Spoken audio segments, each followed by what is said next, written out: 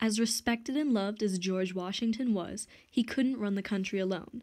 So Washington handpicked 4 brilliant men to comprise his cabinet.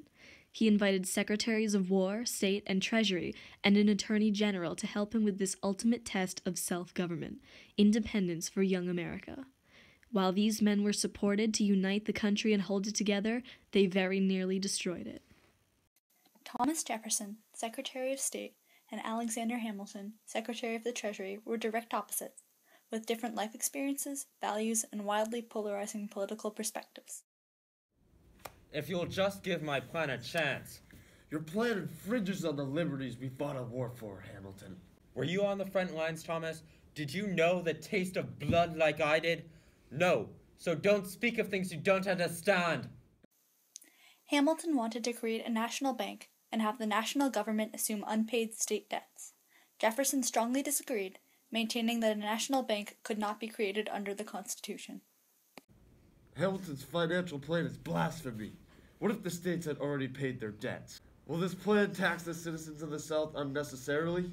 And what if the manager of Hamilton's national bank, rich New Yorkers all, seeking only a pretty penny? Nonsense. We would only pay off this debt quickly to gain the trust of the national government. This is what we need now. Our citizens are unsure if we will survive another day. We need to convince them we are capable, and when we do, they will invest and become involved in the State of the Union. Say what you will, but under the Constitution, the government cannot create a corporation. How do you plan to weasel around that? The necessary and proper clause. This bank is the only way our nation will succeed. Creating it is imperative. Hence, Congress can and must take action.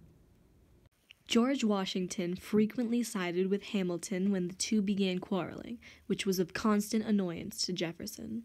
Silence! Hear Hamilton out. No!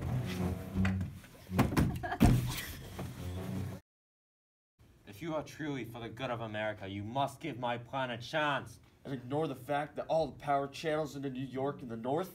I'm prepared to make concessions. I'm listening. What if we move the capital to Virginia? Bring up your plan tomorrow in our meeting, Alexander.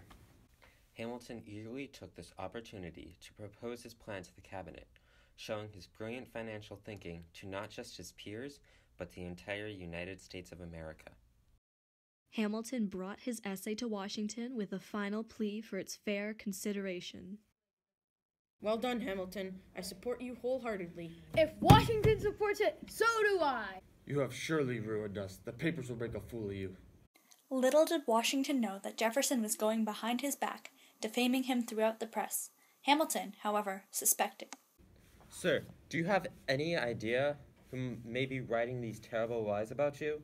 No, someone with a shallow mind and ample time on their hands, no doubt. Someone close to you, perhaps? Someone who knows you?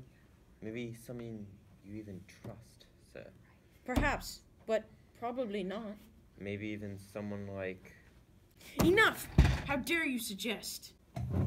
Out. I know what you've been doing. Do you? Yes, and I refuse to let it go on.